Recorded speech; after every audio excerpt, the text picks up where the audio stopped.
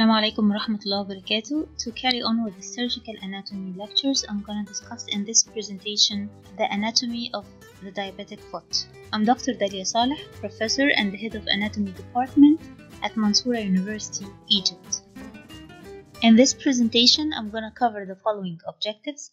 First, I will talk about the skeleton and the arches of the foot and their support, the deep fascia, the plantar fascial spaces, and the blood supply of the foot and ankle. As you know that the skeleton of the foot is formed of three sets of bones, the tarsals, the metatarsals, and the phalanges. This line represents the tarso-metatarsal joints, and this line represents the transverse tarsal joint. These joints will divide the foot into three parts. The hind foot, it's a skeleton made by the calcaneus and the talus. The midfoot, made by the mid-tarsal bones or the navicular, cuboid, and the three cuneiforms. And the forefoot is made by the five metatarsals and the phalanges. For the arches of the foot, we have two types. We have the longitudinal arch, which extends between the posterior end of the calcaneus and the heads of the metatarsals. It is like one continuous twisted arch, but higher on the medial side than that on the lateral side. So the medial longitudinal arch, as we can see here, is made by the following: the talus as its keystone, its posterior pillar made by the calcaneus, and its anterior pillar is made by the navicular, the three cuneiforms, and the medial three metatarsals. While the lateral longitudinal arch is made by the following bones: the keystone is the cuboid, the posterior pillar is made by the calcaneus, while its anterior pillar is made by the lateral two metatarsals.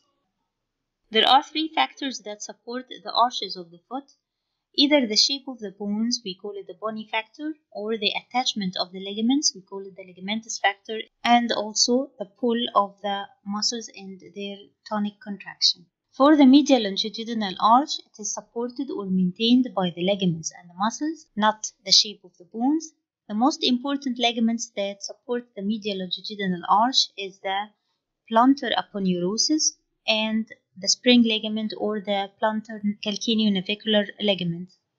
For the muscles, we have the long flexors for the toes, like the flexor hallucis longus, the flexor digitorum longus, and also the tibialis posterior and the tibialis anterior muscles, plus the intrinsic muscles of the foot.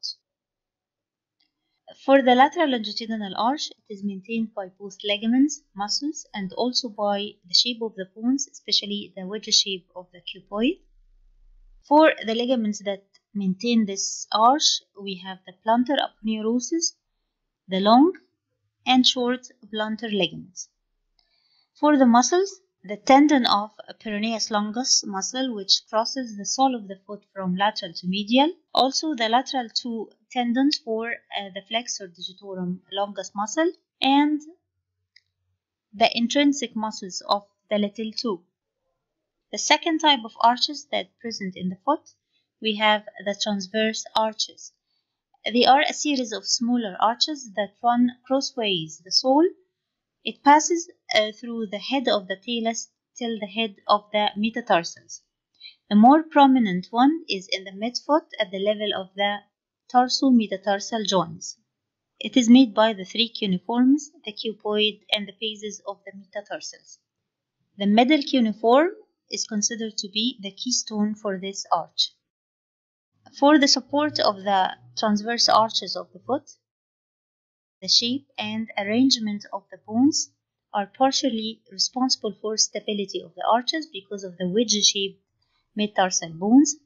These bones are held together by tarso-metatarsal ligaments, but the most important factor that keeps this arch is the peroneus longus tendon. As I mentioned, it crosses the sole of the foot from lateral to medial, so it always pulls the medial end of the arch towards the lateral side, and also it is maintained by the tonic contraction of the transverse head of the adductor hallucis muscle. The deep fascia of the sole of the foot is thickened at the center to form the plantar aponeurosis. It is triangular in shape. Its apex is attached to the calcaneus, while its base splits into 5 slips to the connective tissue around the fibrous flexor sheath of the toes.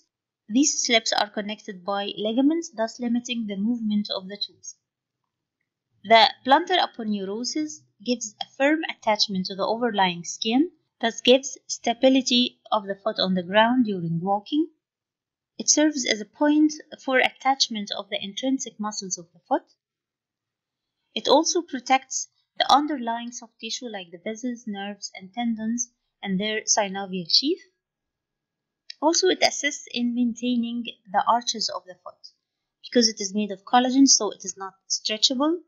So upon dorsiflexion of the toes, the plantar aponeurosis will wind around the head of the metatarsals, thus approximating the calcaneus towards the head of the metatarsal bones and thus raising the arch. Finally, it acts as a leverage and absorbs shock. The plantar aponeurosis sends 2 septa towards the undersurface of the 1st and 5th metatarsals. So we have here the medial intermuscular septa and here the lateral intermuscular septum. Also we have what's called interosseous septal fascia. Thus, this will divide the plantar surface of the foot into compartments. Thus, we have here the central compartment, which contains the muscles that form the layers of the foot at the central region.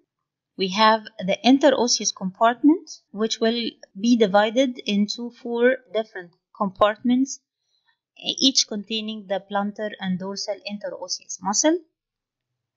We have the lateral compartment here, will contain the intrinsic muscles or the small muscles of the little toe.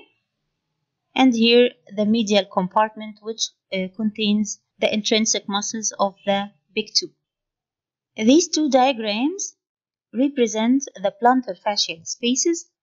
They are arranged from superficial to deep. So the first space lies superficial to both calcaneus and plantar aponeurosis. The second space lies between the plantar aponeurosis and the flexor digitorum brevis. It extends posteriorly till the calcaneus and anteriorly it extends till the bases of the metatarsals. The third space lies between the flexor digitorum brevis and the quadratus plantae muscle. Also, it extends posteriorly till the level of the calcaneus, but anteriorly it extends a little bit till the mid of the metatarsals. The fourth space lies between the quadratus plantae muscle and the tarsal bones. It extends posteriorly till the calcaneus and anteriorly till the bases of the metatarsals. And finally, the fifth space lies deep to the adductor hallucis muscle. How these plantar fascial spaces communicate together, and if there is infection in one space, could it be transmitted to the other one? We should know that the first space that lies superficial to the calcaneus and the plantar aponeurosis is closed and does not communicate with the other spaces, so if there is infection there, it will be confined within it. Spaces from 2 to 5 communicate with each other, so infection in one space could be transmitted to the one above or below it. However, the most important one that we should know is the third space, because with minimal pressure, its anterior septum could break down and the spread of infection could be transmitted along the slips of the plantar aponeurosis to the toes.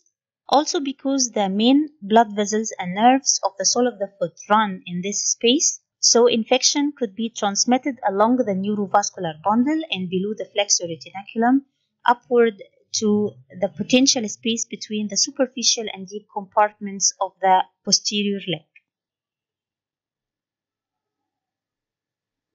For the blood supply of the foot and ankle, we should start with the definition of the word angiosome.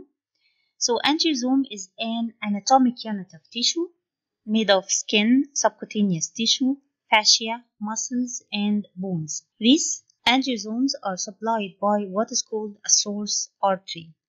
The adjacent angiosomes are bordered by choke vessels. These are vessels with smaller diameter than the source artery, but they have the ability to dilate and increase the blood flow of them if there is obstruction of one of the source arteries to the corresponding angiosome. We have 6 angiosomes that are confined to the foot and ankle. They are supplied by branches coming from the 3 main arteries of the leg. These are the posterior tibial artery that will supply the sole of the foot, the anterior tibial artery for the dorsum of the foot, and the peroneal artery for the lateral supramalleolar area and the heel. Here we can see the branches of the anterior tibial artery. It gives lateral and medial malleolar arteries, and then continues in front of the ankle as the dorsalis pedis artery. The dorsalis pedis artery then gives the lateral and the medial tarsal arteries, the arcuate artery, which passes laterally and gives the 2nd, 3rd, and 4th dorsal metatarsal arteries. Then the dorsalis pedis artery will give rise to the 1st dorsal metatarsal artery, and then dips in the 1st intermetatarsal space and make a union with the lateral plantar artery to complete the deep plantar arch. The posterior tibial artery passes behind the medial malleolus deep to the flexor retinaculum. It gives first the posterior medial malleolar artery and the medial calcaneal artery, and then after it enters the sole of the foot, it gives the medial plantar artery and the lateral plantar artery, which will curve medially to form the deep plantar arch. Finally, we have the peroneal artery, which lies on the lateral side of the ankle. It gives the lateral calcaneal artery and anterior perforating artery that will communicate with the branches of the anterior tibial artery in front of the ankle. To summarize the angiosomes of the ankle and foot, the dorsum of the foot is supplied by the dorsalis pedis artery. The heel is supplied by branches from both posterior tibial artery and peroneal artery. The medial third of the sole of the foot is supplied by branches of the medial plantar artery, while the lateral 2/3 of the sole of the foot and the 4 digits or 4 toes are supplied by branches from the lateral plantar artery. The big toe is supplied by branches from the dorsalis pedis artery, the medial plantar artery, and the lateral plantar artery. This will be the end of my presentation. Thanks for listening. If you like it, please do not forget to subscribe, like, and share. And do not forget to hit the notification bell so you can know if I upload another video. Please leave a comment below. See you in the next video. Thank you.